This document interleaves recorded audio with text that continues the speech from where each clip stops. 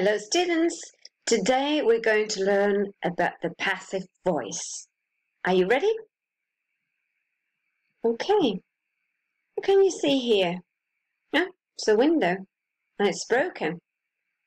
The window has been broken. I wonder, who broke the window? Do you know? I have absolutely no idea. Okay, now I know. It was Gaga, my neighbor. Gaga broke the window when he was playing. Right. So why do we use the passive voice in the first example and not in the second?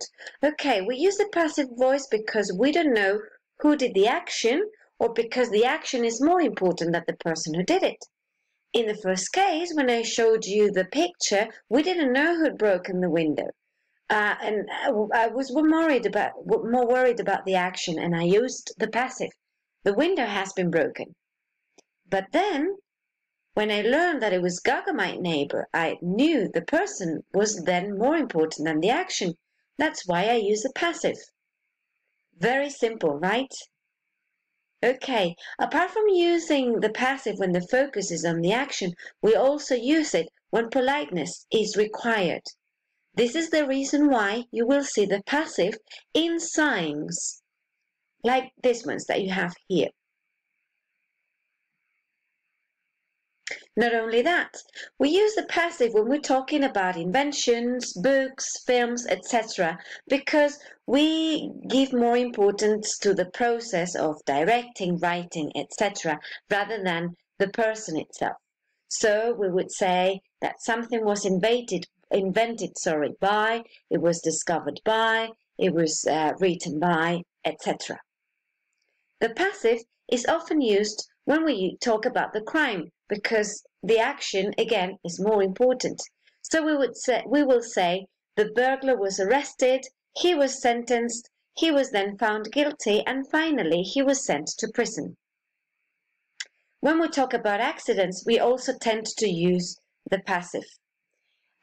So we would say someone was injured in the accident, or they were killed in the accident, the car was damaged in the accident, etc. We also use the passive when we're speaking about business, because in business the result of our actions is more important, okay? So instead of saying something like we have produced over 20 different models in the past 2 years, that puts the focus on we would rather use to over 20 different models have been produced in the past 2 years. This way we give importance to the process of producing the models and not the company.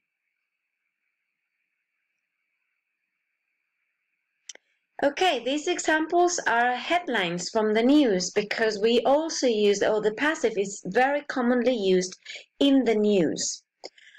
Trans-Pacific sailing record is broken, sales of important olives are banned, or Lula should be Martin Menselow scandal are headlines. The verb to be is in brackets because in headlines we usually get rid or don't use the auxiliaries. But that's another story and we will talk about it some other day. For now, just get the idea. When writing a piece of news, the passive is very commonly used. Okay.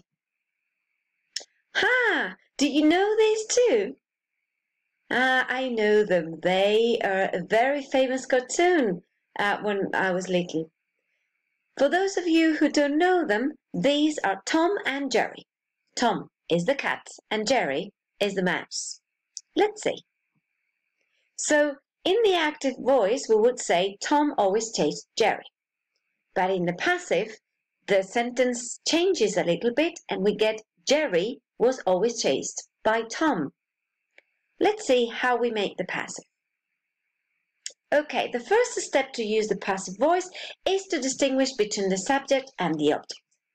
Almost all sentences in English contain 3 basic elements that you need to know. The first one is the subject. The subject is who does the action.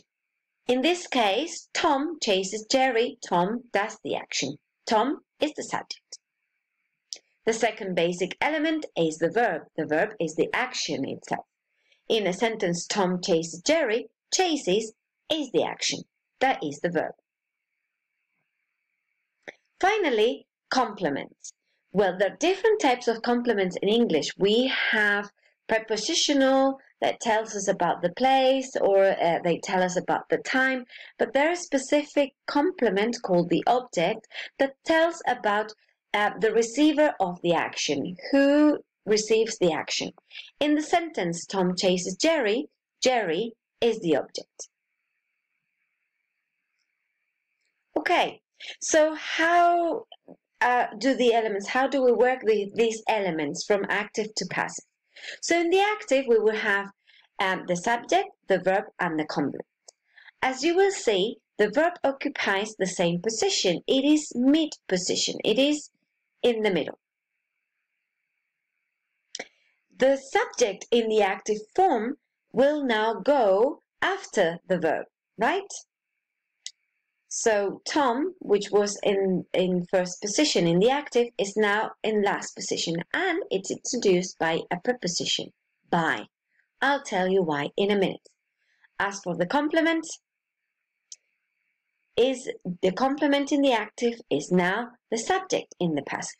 So this is the structure. In the passive, we have a subject, then we have the verb to be, that is conjugated, then we will have the past participle of the main verb in this case is chase, and then we will have an agent that is introduced by the preposition by. Okay? Very simple. Let me tell you something. By. If the agent, that is the person or the company or thing that does the action, is important, we introduce it with the preposition by. Romeo and Juliet was written by William Shakespeare. In this case, it is important to mention who wrote the play. But there will be cases in which the agent is not important, or we know who it is, so we don't need to mention it. For instance, the burglar was arrested. We don't need by, because we know the police arrest people, right, that commit crimes, so we don't need to mention.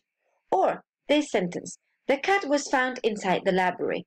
What is important is that someone found the cat, but someone, we don't know who. So the agent is not important. We don't need to introduce by someone. Okay, let's see the changes. In the present simple, we will have the verb to be conjugated in its different forms, and then the past participle of the main verb. So makes changes to is made by. Ford makes cars. Cars are made by Ford. In the present continuous, we will have the verb to be as auxiliary, and then it will be also in the ing form. Then it will be followed by the past participle. So is or are learning will become is or are being learned, as in these examples. Many people are learning Chinese nowadays. Chinese is being learned by many people nowadays. Society is learning many languages today. Many languages are being learned today. In case of the past simple, well, we have the verb to be in the past simple and the past participle of the main verb. Bought changed to was bought by. Facebook bought WhatsApp. WhatsApp was bought by Facebook. Present perfect. In present perfect, we have the auxiliary have, has or have, remember, and the past participle of the main verb. In the passive, we will have the auxiliary has or have, the past participle of the verb to be, and the past participle of the main verb. So we have two past participles. Be careful. So Mary has kept my secret turns into my secret has been kept by Mary. In the future, it's very simple. We have the auxiliary will and the verb without the auxiliary. So will play will change to will be played by. Manchester United will play the final. The final will be played by Manchester United. We can also use the passive with modal verbs. Remember modal verbs like can, could, should, must, etc. In this case, we will have the modal verb can, then the auxiliary be without the infinitive, and the past participle of the main verb. So can eat changes to can be eaten by. Let's see the examples. Everybody can eat this soup. This soup can be eaten by everybody.